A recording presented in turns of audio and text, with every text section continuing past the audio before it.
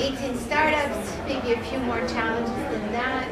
What was the single worst event that one of the startups had to deal with that you were able to overcome? So, I've been on the board of many companies as an investor, and what I've learned with startups is that sometimes companies fail more because of the personalities of the people involved rather than technology or the market that they're going after. It's amazing how much a company can not perform well just due to the fact that people can't get along. I in fact had a partner that was on a board where the entire team did not like him. And I was getting feedback that the company's failing, and the reason is because they wanted to get rid of my business partner who was on their board. I came into the situation, I went to a board meeting, and I found out that he was just a really difficult person to deal with on the board level. And the rest of the team couldn't stand him and fought against him.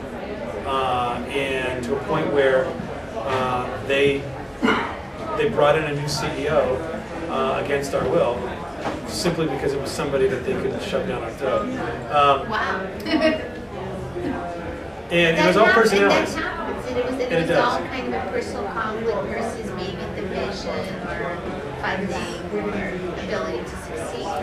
They brought in somebody that will agree with the other side so they could push it back on us. Turns out that I was able to rectify the situation by literally removing our partner from the board, and I replaced him.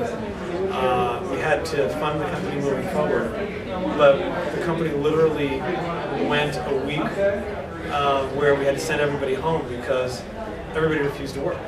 And it wasn't until we were able to bring everybody together that they actually wanted to talk together that we were able to get the company to move forward. And we eventually sold sold the company for good money because they were able to drive revenue after that. They were able to work together as a team, and they weren't fighting. So when you pick investors, choose wisely. Is this somebody you can really work with? Is this somebody you like working with?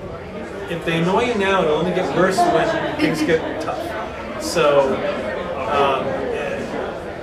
just choose who you want to work with, because you do have that choice. And bad things can happen when you have to work with people you really hate. So that's great advice too. Thank you.